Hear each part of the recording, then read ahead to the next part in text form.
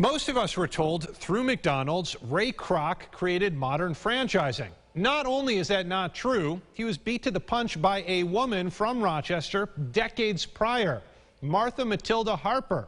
And the woman who wrote Harper's biography recently sat down with me to tell me this blow-your-mind story.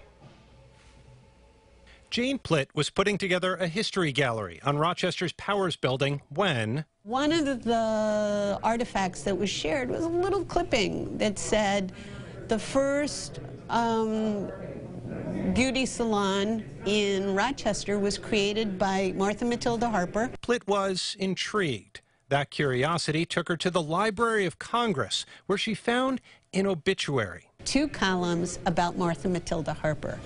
And in it, it talks about her with this worldwide empire, with franchising as the pioneer, Susan B. Anthony and British royalty all being her customers. Yeah.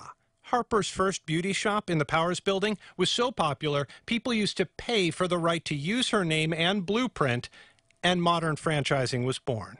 Plitt believes she was so successful partly because as a girl growing up in Canada and as a young woman in Rochester, Harper was a servant, an indentured servant, until she was 25. If you are a servant for that long, you really know how to please people.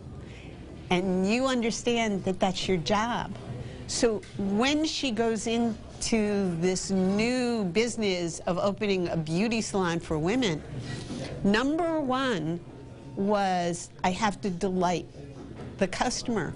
Walk down East Main Street today, and you'll see Harper's name on what used to be her headquarters. Walk into a library, though, and the only book you'll find on Harper is Plitt's. And what does it say that someone so revolutionary, with such a tremendous story, didn't have a lot of literature about her? What it says is that history is written by those in power. 500 stores across the world. Incredible.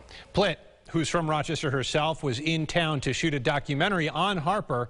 Germany and France's PBS equivalent caught wind of Plitt's book and decided their viewers needed to hear the story of Martha Matilda Harper. And you can watch my full interview with Plitt over at rochesterfirst.com.